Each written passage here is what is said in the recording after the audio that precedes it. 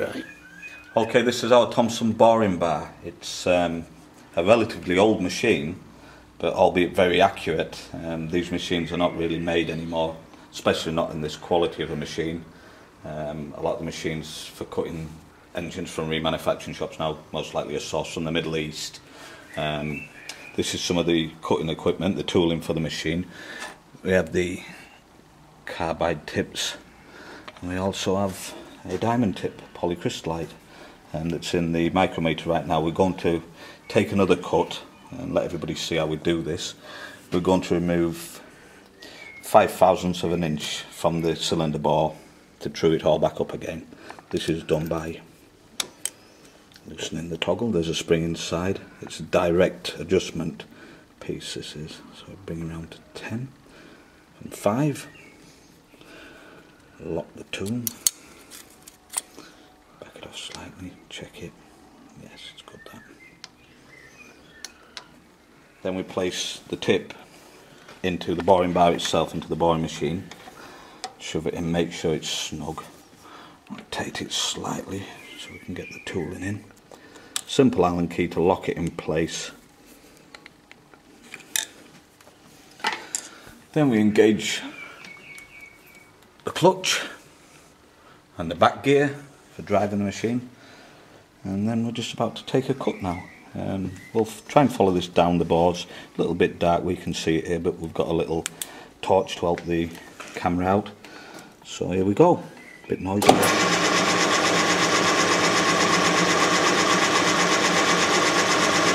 The bar progresses at a set speed down the cylinder bore, so it cuts all of the cylinder walls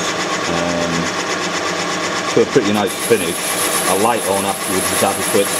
As you can see, the bar is catching all sides of the cylinder, and it's going to progress down nice and evenly. That smoke that you see is actually the carbon coming out of the steel. This is an oilless cut. Because the cylinder bore is already impregnated with oil from running, this obviously being a second-handed engine, an engine that we're working on at the moment. This is a Mitsubishi L200 Warrior or Animal pickup. Keep us very busy, these engines, because they've been failing pretty regular from new. We remanufacture them to a good standard, and they'll last the customer a good long time. I'll blow a bit of smoke out the way.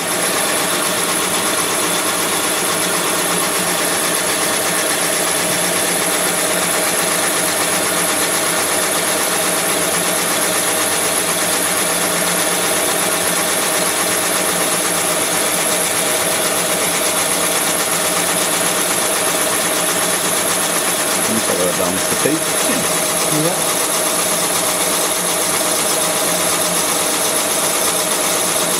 This machine has 6 different speeds. We like to take it nice and evenly calm, a nice smooth cut. As I say, when the cylinders are cut, the honing process only takes a small while. We maybe take another 2 to 3 thousandths out with the honing stones to get the correct fit and the running clearance for the pistons. Working down nicely, as always. Good old machine, so kept. Yep.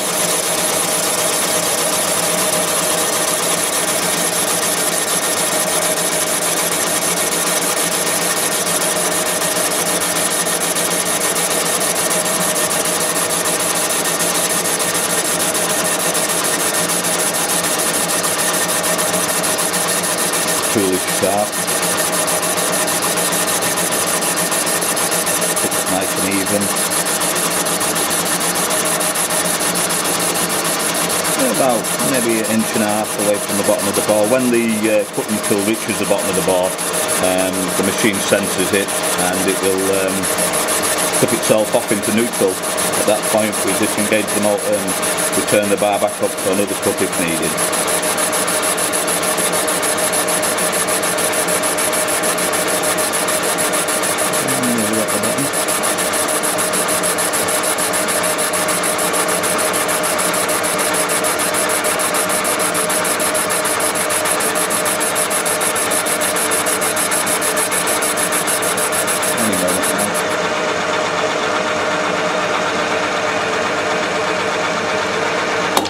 Go.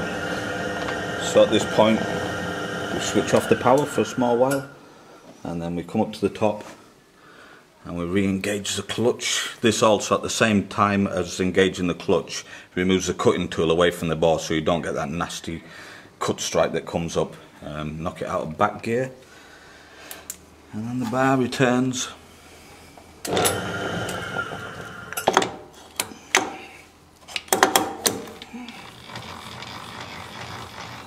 Hold it by manual, lock it into gear, let it return at its own speed.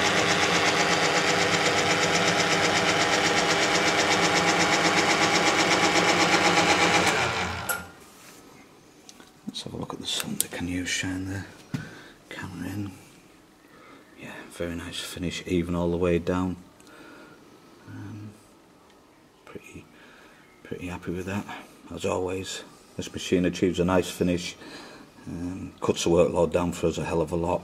Much nicer machine than these small Van Normans that are block mounted. This machine actually anchors the block down within the waves of its of the body, the chassis of the machine, and then we have a cam system that locks it down at either side here. This is the secondary lockdown, so that the block has no chance of moving whatsoever, and it cuts a very accurate path down the cylinder bores.